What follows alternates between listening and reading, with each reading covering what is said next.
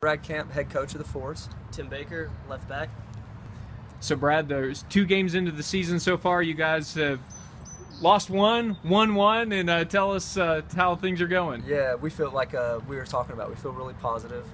Even the game that we lost, we got up and we controlled the game, and we learned a lot as a team coming back. So when we got back home for our first home game, we had a huge crowd and we put on a show and ended up winning 3-1. We felt like we would probably do that after our first loss. We felt really positive, and we proved that right, and had a great win. So we're 1-1, and we feel great about the team and where we're at. So Brad was saying we had a giant crowd here. All the guys were very up to play, and like we had a great lead, and then we lost it going into halftime. But we never really dropped our heads. We just stayed positive, kept fighting, and got 2 goals and won 3-1. So it was a great win for us. Yeah, and Timmy played a big part in setting all that up for us too. So played really well, and like he said, tough goal at the giveaway at halftime. But the boys are once again super positive at halftime and came back and kind of took care of business. So we had over 400 fans at the game Saturday night. What's that mean to you guys?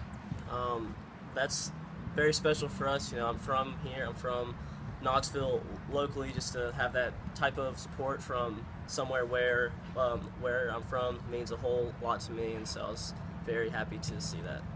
Yeah, I would echo that. I mean, as a coach, it's awesome to see, and I would imagine as the players got a huge lift from that. The fans are important, especially seeing the little youth players come out in their jerseys and support us. It's just a good atmosphere.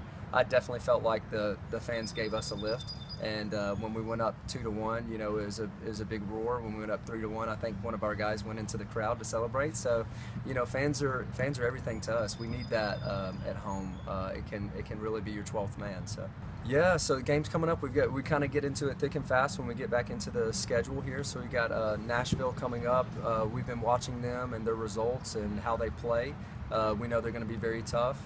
We know from the players and the coaches that we know from being close to them that they've recruited well. They've got a good thing going. So we know it's going to be a tough opponent, but we also, I feel very confident in our guys because of what we did in our preseason and how we set the team up.